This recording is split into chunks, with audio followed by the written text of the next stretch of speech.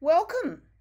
This tutorial is all about Windows PCs mirrored to any one of our Clubroom Chromecast TVs using HDMI 1.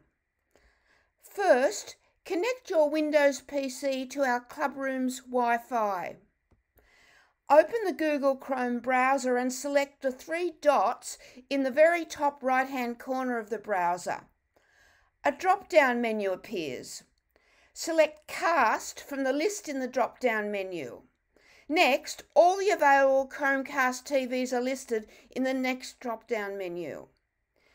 Select one of the TVs you would like to mirror your Windows PC to. Now, for example, if you are in the workstation with the TV labelled red, then the red TV available you should select. The next screen pops up asking to choose Share Entire Screen. Click on the picture of the entire desktop screen.